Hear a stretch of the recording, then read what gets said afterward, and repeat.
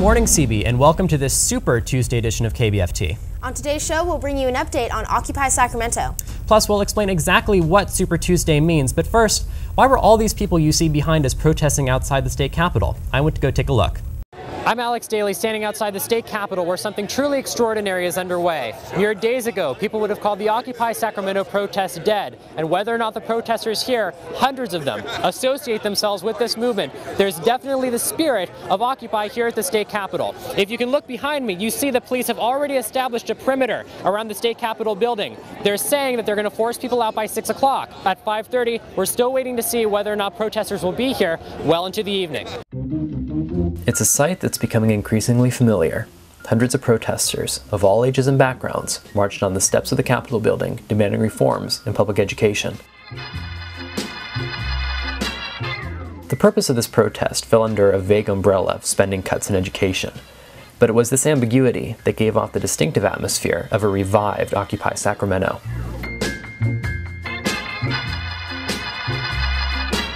Hundreds of what were presumably students, educators, and parents joined in this chaotic movement. It was a sight to behold. A formidable line of police, outfitted in riot gear, kept the crowd controlled from the front, while journalists formed their own perimeter on the outskirts, furiously compiling their stories for the next newscast. We approached the barricade to find one man in a camouflage jacket sitting on the ground in front of the police. He gave a small speech describing his intent to remain seated at the foot of the Capitol until forcibly moved. Reports filed after we left indicate that the officers enforced their ultimatum. Most, though, were not nearly as extreme in their actions, but just as strong in their convictions. I chatted with a group of university students who described their motivation for attending. Bringing awareness to issues that are happening on every campus, and what's great about it is it's not just UC's, it's not Cal State's, it's CC's, it's K through 12. Everyone is taking this united front on the attack on education. Not only has there been really huge cuts to education, but it's also been completely restructured in a negative way. They're advocating for the millionaire's tax. I don't know if you've heard of that, but it's a tax initiative that's in opposition to Jerry Brown's tax initiative. And what exactly is this millionaire tax? It's a tax plan popular among the self-proclaimed 99%, but it also has a basis in government. In January 2012, President Obama called for American millionaires and billionaires to pay 30% of their income in taxes, their minimum fair share. So why was this point being raised at the capital of California? Protesters say that Governor Brown's tax plans are inadequate, and that our educational system is taking the toll. It seems safe to say that upset over increased tuition rates and class sizes was a topic that everyone could agree on. But that's until we met a man who passed out flyers actually demanding UC students pay more, calling them leeches. My feeling is that students are essentially takers from society. They're not givers for the vast majority, especially all the ones that need support, kind of by definition, are takers. They're not supporting other people. They're not doing things for other people. They're in the educational system to advantage themselves, their own interest, or to further themselves financially. So I thought I'd pass out some flyers to this crowd here at the Capitol that said, students are leeches, raise tuition at UC. He never gave us his name, which was understandable considering his contrarian position. He was one of the several characters outside the Capitol Monday, all participating in a movement that continues to sweep the nation. And with the presidential election quickly approaching, characters and movements like these will help determine the future of our country. This has been Alex Daly, reporting for KBFT, Sacramento. You know, I got to give a quick shout out to my little brother, Harrison Daly, who's in 7th grade. He was actually the photographer with me on that package. He went around, shot the video because it was sort of a last-minute assignment. So another Daly prodigy. Well, you know, I don't know about that, but I do know, Kate, that you were actually at the Occupy protest yourself. Like, you went there in the morning, if I'm not mistaken. Yeah, I was there around 10 o'clock, and students were completely surrounding the Capitol. There were hundreds of police officers there. And while I was there, I noticed that most of the college students were saying that college is becoming something more for the rich and the elite rather than middle-class, hardworking students.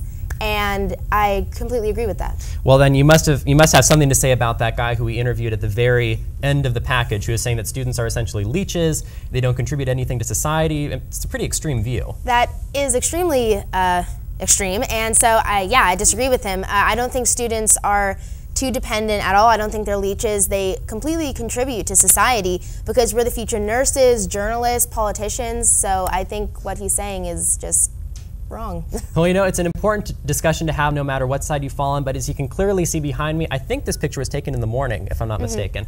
Thousands of people outside the Capitol. They were projecting 10,000. Maybe we didn't get to that, but certainly there were thousands of people there protesting the reforms in education. Very controversial. History in the making, but let's talk a bit about history that's already happened. History here at CB. We've been bringing you a lot of different segments about the history of Christian Brothers High School.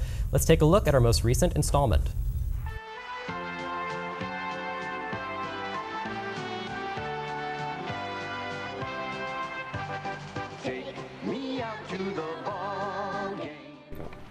John Watts Males, aka Walter the Great or Duster, was born on October 1st, 1894 outside the walls San Quentin Prison. He attended Christian Brothers. After graduating, he moved on to St. Mary's College. He began his professional baseball career just before his 21st birthday with the Brooklyn Robins. Robins was a nickname used by the Brooklyn Dodgers from 1914 to 1931. Being 6 feet tall, 195 pounds, Males was a powerful southpaw, which means left-handed, pitcher who gained the alias Duster. He said, "I didn't deliberately try to dust the batters off. I simply couldn't make the ball go where I wanted it to go. Any batter who faced me did so at his own risk." Duster played baseball from 1915 to 1936, sometimes in the major league with the Robins, Cleveland Indians, and St. Louis Cardinals, and sometimes with minor league teams. Pitching for the Indians in 1920 World Series, Duster pitched 15 scoreless innings, giving up 6 hits and striking out 6 batters. The first unassisted triple play was accomplished during the 1920s World Series. Duster Males died on July 5th, 1974 in San Francisco. We're back. And as I said in the very beginning of the show, today is Super Tuesday, but what exactly does that mean? It's one of the most important days of the Republican primary.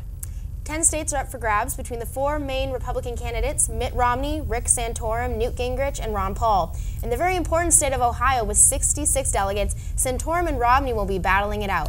Gingrich is going to go after Georgia. That's his home state, and he says that it's important. He's been noticing that Santorum has been on the rise, but maybe, just maybe, Santorum is on the decline. If that's the case, Gingrich thinks that if he can take Georgia, it could be a one-on-one battle between him and Republican frontrunner Mitt Romney. On Friday's show, we will talk about the results of this important day, but that's it for today's CB. The sets today are A, B, G, C, E, D, F. Also remember that there is school on Monday, unfortunately, despite what it says in your agendas. Online is always the best place to go, most up-to-date information, as you guys know. For Kate, Charlie, and the rest of the KBFT crew, have a great Tuesday, and we will see you again on Friday.